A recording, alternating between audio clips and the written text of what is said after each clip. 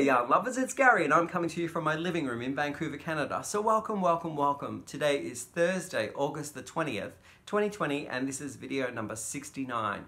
So I've been crafting over the course of this week and I've got some things to share with you. I've got one finished item, several new ones that I began, and also one that I want to give an update and talk a little bit more on the structure of how I'm planning ahead on this piece. If you're just new to this channel and just happened upon it, hi, I'm Gary, the host of Urban Yarn. I've set up this channel to talk about my yarny adventures. So that's in knit, crochet, a little bit of hand dyeing of yarn, and acquisition. So where I purchase them online, in store, and price points. So if that interests you, please consider, sticking around, give me a thumbs up if you like the content, and subscribing, becoming a yarny friend of mine. That would be great. So to all those fiber friends who have returned and are visiting again, welcome back. It's great to see everyone. I've been reading all of your comments and I've got some questions down here that I thought maybe, even though I've answered the questions to the best of my ability throughout the course of each of the videos, I'm going to share some of these ones with people so that everyone can enjoy the responses, I guess. So let's begin with the first finished object. And it was the one that I featured in my previous video. It was for my niece. So my niece is 4 years old, or almost 4 years old, and she's a little bit of a soldier in the backyard. So I finished this sweater, and hopefully it'll keep up with her energy levels that she has. So she likes jumping and rolling off things, and so I think this sweater will absolutely be great for her to play in the backyard. So it's a little bit of a scrappy sweater, like scraps I used, and here it is. It's just adorable. I love it. So it's a Raglan sweater that I knitted from the top down, and it all started off with this band for the neck, and there I did my math for the Raglan sleeves and also the count for the chest and the back. So I knitted it on circular needles, and it was on 4.5mm circular needles, and look how awesome it looks. Oh my goodness. So she loves purple, and this has many different, I guess, hues in the purple family, and some oranges and also some blues as well. So a little bit of a mix match of colorways there, but I absolutely enjoyed the different styles of holding two yarns together pretty much all the way through, except for the bands and the cuffs and the waist. So those were all in the Ancient Arts yarn in a colorway called Beaujolais Nouveau, and it's held on its own, and the cuffs I actually did on a 3.75mm set of knitting needles. It's sport weight yarn, so it is a number 2, and I had to go down because I found that the 4.5mm set of knitting needles was making the fabric a little holey.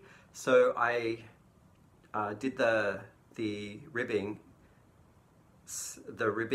parts of this sweater on a 3.75mm, so a little smaller gauge, and the rest was 4.5mm.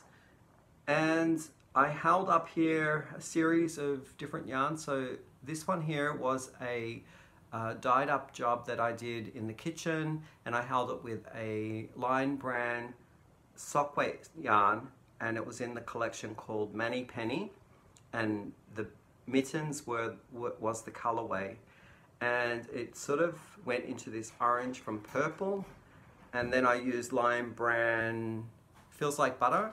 I believe the colorway was called Lilac, and I held it with another yarn that I dyed, and I called that yarn colorway Master of Ceremonies, and then I held it here with a Knit Picks fingering weight in the colorway called Confetti.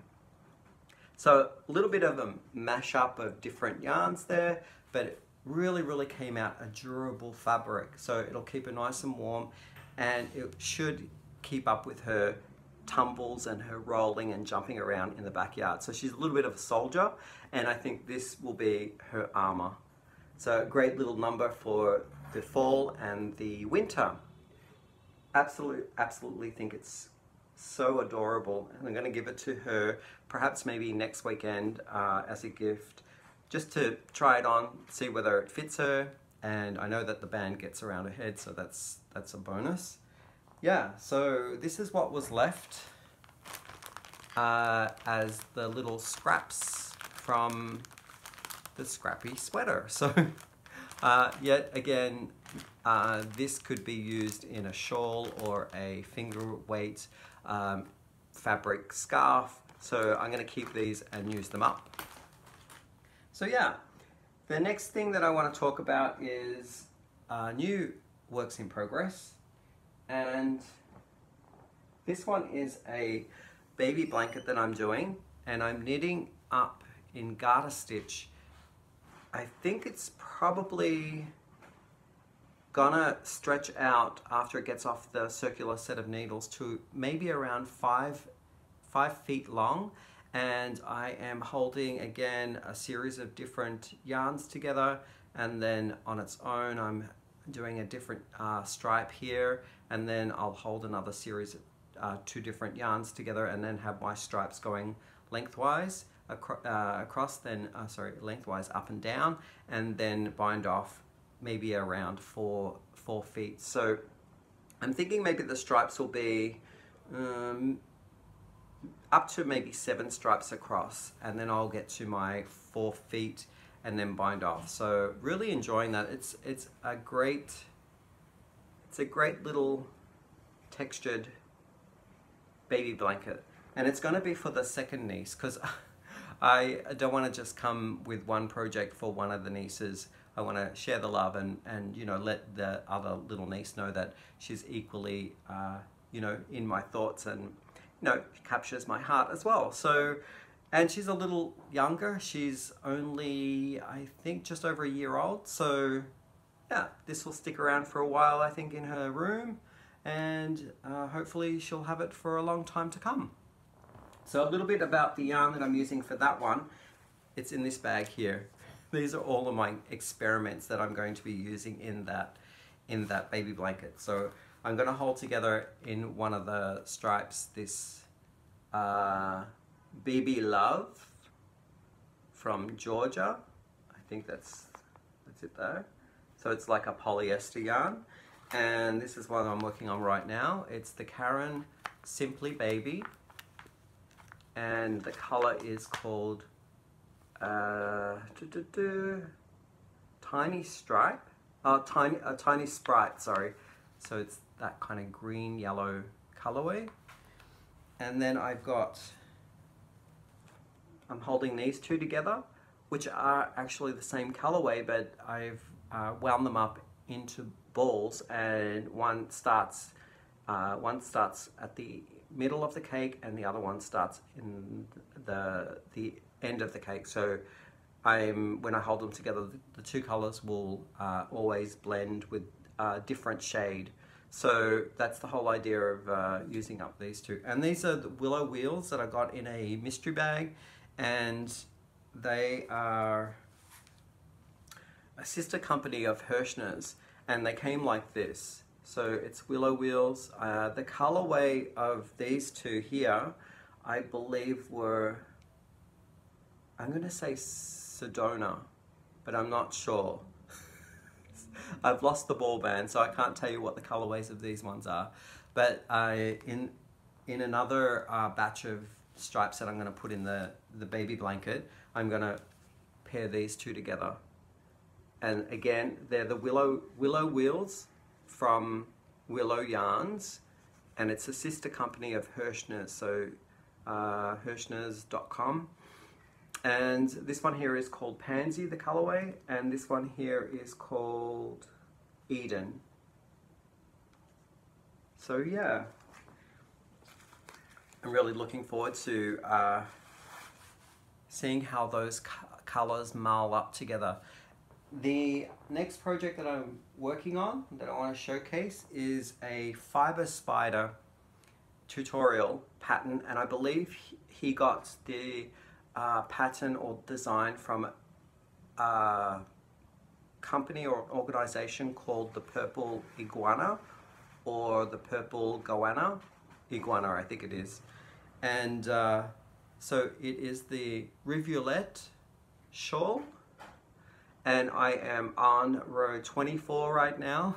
I just started this last night, so I haven't gotten too far with this, but it is working up really, really nicely. I like it. It's very sheer, and it reminded me when I first did my first 12 rows, it reminded me a little bit of a doily, but now that I'm getting into the different colors and I'm going further out, it looks like a very sheer shawl that it's going to make. And what I'm using in this one is a yarn swap that I did with Rose from Rose Likes Crochet. Hi Rose! So she had swapped with me this particular yarn bee wheel. It's called the Rainbow Rhapsody Sapphire Blue. Can you see that? Yeah. Okay, there we go.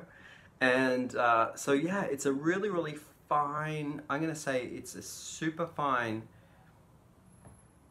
lace weight yarn, and it may be going into fingering, but I think it might be between fingering and lace. It's super fine, and in this cake you get I believe it was almost 1,000 yards. Let me see. Yeah, it says it's a one super fine. And yeah, I don't know where the yardage is. Oh, 918 yards. So I have done a little bit here, maybe an eighth of the cake, and it's gotten me this far already. So I know that the rows are going to get longer and longer, so the expanse will take a lot more to grow, because the rows are getting longer. But I think one cake will be enough to complete it and get it at a decent size. But love that.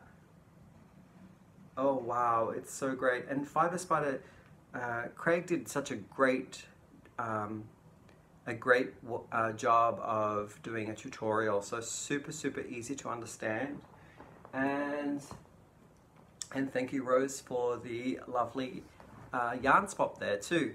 The final one that I have to show, no, I think that's it. Okay, I almost forgot. There is one other thing that I want to showcase, and that is my update on a current work that I'm working on. And it is the Fitzgerald sweater using the Tangier yarn. So here I am now, am I showing you the right side? No, I'm not. So I'm now done my bind off for my sleeves, and I am about an inch into the front panel of the chest, and I have pretty much over halfway now, and really, really loving the drape of it and mixing of the three yarns that I'm working up. So in the first part you saw me using only the first two, so it was the grey teal with the blue grey, and then I introduced the beige, brown and blue to the mix. So that's where the brown is coming in up here, the beige and brown. Yeah, so a little bit about this make. I am doing it sort of different from how the pattern is suggesting, and the pattern is by Jane Allison, and I will link her pattern down below in the description box as well. So without giving too much away about the pattern, she does hers in panels. So she requests to do the front panel, the back panel, and then the sleeves, and then join it all together. Whereas I'm doing it in the round, and I am actually figuring out through her patterns on how much she is binding off for the sleeves. I'm adding it all together into the circular round tube and doing it in the one go. Now, what I've done here to make it easier for myself is I'm putting it on my 4.5mm set of knitting needles, and I've got 2 of them now because I've bound off the front and the back and have the holes bound off for the sleeves. So I'm working the front first on one set, and once I get to the neckline where it's going to be like this top here, I am then going to divide again onto 2 separate little 16-inch 4.5mm, and I'll work up each panel separately or together, but as separate entities, and then turn around, do the back to the garment and work it up with the back set of 4.5mm knitting needles. So that actually helps me going back and forth, sliding the needles so that I can get one row of each of the colors that I'm blending. So as you can see here, there's one row of each of the skeins that I'm working through. So I'm blending them together, and if I had them on straights with stoppers, I wouldn't be able to do that. I'd have to do a lot of transferring of stitches and then knit the next color across, transfer again to knit the other color across. So what I'm doing is I'm just sliding my circulars back and forth to enable me to get the colors to blend the same as what I started in. So it's very confusing, I know. So yeah, I'm really enjoying the color blending, and I had to figure out how I was going to do that for continuing the color blending, and this is the way that I'm working on it. I'm sure that there's probably other ways of doing it as well, but I think this is the cleanest way of keeping the work. At any point I can flip around and do a couple of rows on the back if I want, a couple of rows on the front, maybe if I want to see how the color works around as I'm working through.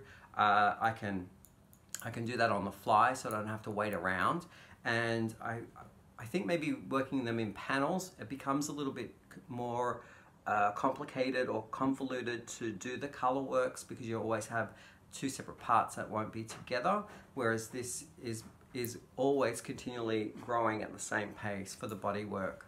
So yeah, I'm really enjoying that.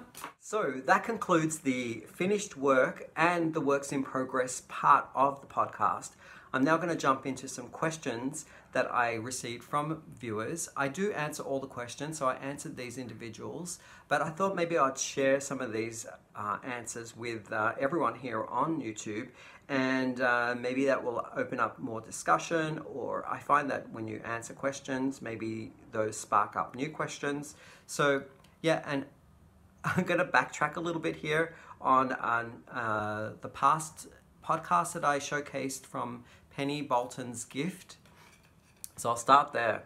And these beautiful hanks were in that gift box, and I love them. Hi Penny, how you doing? And it is 2 of the hanks from Etrofil in the Avant-Garde collection. And inside the little card here was the breakdown of what the fiber content was in a different language. Now I thought that the language was Norwegian, but I've since been corrected by a fellow Canadian YouTuber out there. Her name's Frida. Hi Frida, how you doing? And she has an amazing YouTube channel. I'm going to link her channel down below for everyone to go over and have a look. I watched Frida when she was talking about her journey to Canada and all of her yarny goodness that she covers. So she's got heaps and heaps of tutorials. Anyway, getting back to the translation here, 90% yin or yan is wool, and 10% of ipek is silk. So it's a wool silk blend. Absolutely, absolutely soft. I can't wait to get into this. I just have quite a lineup of a queue right now where I have things in bags ready to go and patterns and ideas for each of the bags that I have in a lineup. But definitely this one may butt into the lineup somewhere along the way. I absolutely love it. It's awesome. Thank you so much, Penny. And I may have not given enough airplay or I was watching back showcasing this beautiful keychain that she included. And I'm going to get it right up close to the camera because it did miss out on being displayed properly. I was just so excited about opening that live on camera that I didn't really prepare to showcase it. So Penny Bolton has punched in all of these letters, and the first ring here says Urban Yarn in a silver kind of, it's like a pummeled, a little bit faceted band of silver. And then here in a copper is Gary, my name. So Gary features on the bottom there. So she's punched those letters in, and this wonderful Aztec sun with, it looks like leaves or something for spokes. It's absolutely amazing. Love it, love it, love it. I'm going to link her details down below. Now, she did say that she's doing most of her business with family, friends, word of mouth. And it is the PenDaisy Designs, name of her company. Yeah, so Penny, I love them so much. Now, another question that one of the fiber friends out there gave me or asked of me was, do I prefer wood needles over metal needles? And I have to say that either or work for me. I have been doing a little bit of a, kind of a brainstorm whilst I was working on some projects this week. And this one uses, the Fitzgerald uses wooden or bamboo, well it's wood. And the baby blanket that I'm doing uses metal. So I find that when it's hot and my hands are moist from the heat or humidity, that the wooden ones become very laborsome. They want to stick, the stitches want to stick, they don't want to transfer across one needle to the other as much as what they can do when it's cooler and there's not much moisture in the air. And I find that when I'm trying to help guide the needle or stitches off the needle in the transfer, I'm having to push on top of the tip with my finger to get that to go through. And so that kind of wears a little bit on the fingertip, whereas the metal one is great for the moisture. They're slippery all year round, basically, in cold weather or warm weather.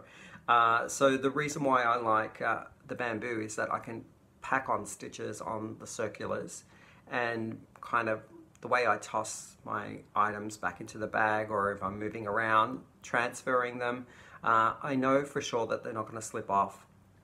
It has that natural resistance that all the stitches will remain. Even if they're packed stitches on the circulars, they're not going to slide off.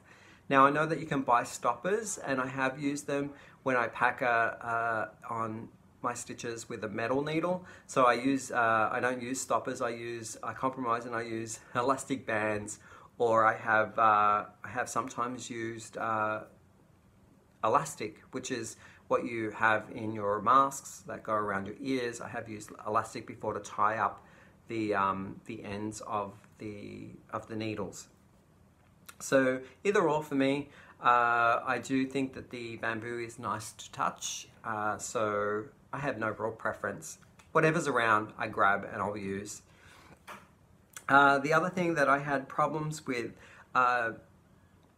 when I received my box of yarn for my birthday from my mum in Australia, I noticed the labels were all in a different weight system. So they used the ply method, 4 ply, 8 ply, 16 ply, 10 ply, and I wasn't quite sure of the different, I guess, how they related to what I'm used to, which is the numbering system, or the category of super fine, fine, light, medium, bulky, super bulky. I understand those with numbers, but how they gel together, I wasn't quite sure. So, fiber friend out there, her name's Alan, she suggested that there was a place that I could visit to find out what that gauge was. And Craft Yarn Council has one. I checked, and it does have a couple of the systems, but they didn't have the ply system there, unless I was looking at the wrong chart. Alan, if you wanted to just comment on that and maybe share that link with us in your comments, that would be great. But I did find it on a site called the Laughing Hen. I'm going to just check that. LaughingHens.com has a chart that has the conversions of all the different systems from the UK, Australia, the US. So it's really, really concise, and I'll add that to my description box below. Now, Kerry Penny, many, many moons ago, she did actually say to me that I should print that out and have it close by, because when she's working, she needs to make a reference on, say, a weight so that she can pair it off with a certain needle or hook size. She has it there ready to go. Now, do you think that I was organized enough to actually go and print it off? No, but now I found it on the Laughing Hens. I don't know why my phone is recording what I'm saying right now. Let me just turn that off. So yeah, I can now print it off and have that beside my workstation, like Kerry Penny said. Hi Kerry Penny, how you doing? So yeah, I think that answers all of my questions that I had written down to share with everyone. And I should devote a little bit of what I've been watching lately. And you know what? It's been YouTube, as well as I'm going to mention a bit of a series here that I watched recently, and I believe it was on Netflix, and it was called the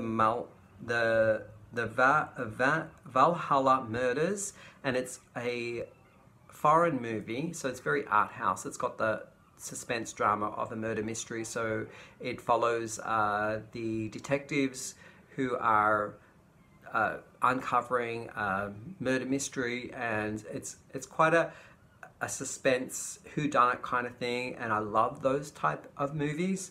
And it's you have to read subtitles, as it is in the language from Iceland, and I love the scenery. It's just delightful. Now, all the characters, they're so real. Like, when you look at them, they haven't been all, you know, I guess dolled up with plastic surgery or have their hair done. They kind of look like who you would see or meet on the street in your own community. So I really, really like that. It's got some sort of raw essence about it. So if you're interested in watching a series, it's quite a brief series. It leaves off on a little bit of a cliffhanger where you expect another season to begin. So yeah, that's one that I would suggest. I've been watching YouTubers as well, and a couple of the highlights of videos that I've been watching, I'm going to link down below in the description box as well. But just to kind of recap them, I really, really loved Ryan from the Yarn Hag Ryan. She went to an outlet store from Lion Brand. I'm not sure where it was, New York perhaps. Anyway, so she was wandering around many, many aisles of discontinued yarn or new yarn that they had, showcasing some of the crafts that they had around the store as well, some of the makes and some of these really big statuesque kind of animal structures made from yarn. It was just fascinating.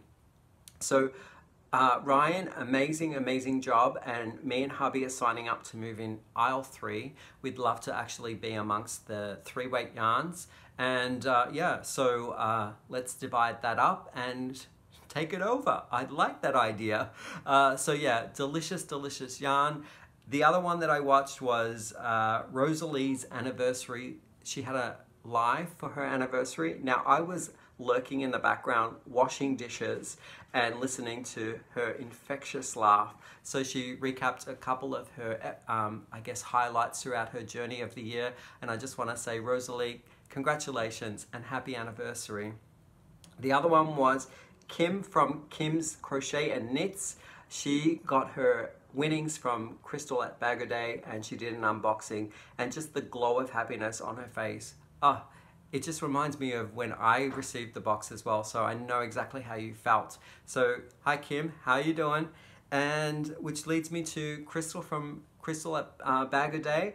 Her and Mr. Bot were in the kitchen doing a dye-up job, and I absolutely loved all the results, equally the same. And the thing that I laughed a little bit to myself about was, so Evelyn comes in and, you know, there's a lineup of yarn, and basically Mr. Bod and Crystal are saying, oh, that's my least favorite, I don't like that one. So Evelyn comes in and she's like, I like that one. And it's basically the one that her parents are saying is not the nicest. I equally agree. I think they all are magnificent. And the best part about it was that I loved that everyone was just having so much fun. Yeah, so I guess that is all of what I have to cover. And I will see you in the next episode. And stay safe, stay well, and enjoy your weekend. I have a few more things coming up that are orders from places that I purchased for the very first time. So I'm very interested in showing you some of the yarn from UK that I got. And yeah, with that, I will bid thee farewell. Adios.